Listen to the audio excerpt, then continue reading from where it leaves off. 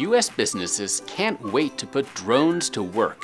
At Kiplinger, we expect the government to set rules that will allow commercial use of small drones, say under 55 pounds, in the next year or two. When that happens, look for a new business sector worth billions and employing thousands to take off, literally. Here are some industries eager to take advantage of drones. For farmers, the ability to check on acres and acres of crops from above is a huge improvement over trudging through fields. Drones will let them spot early signs of pests or stress.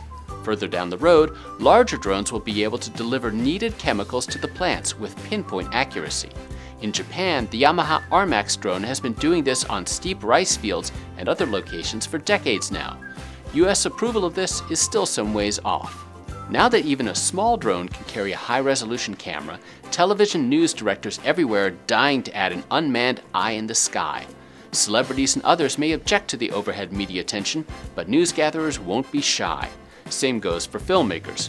Drones have already been used overseas and sometimes domestically to shoot movie scenes. For map makers and surveyors, drones are the biggest thing since, well, global positioning. Drones will take GPS to another level. By following a programmed track while flying, drones can mark precise GPS locations on the images they collect. And boom, you've got an instant map of an area that might be difficult or even dangerous to cross by foot and vehicle.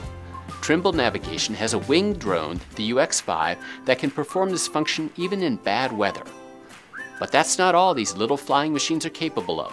Visit Kiplinger.com and search drones to learn about ways they'll reshape industries and our lives.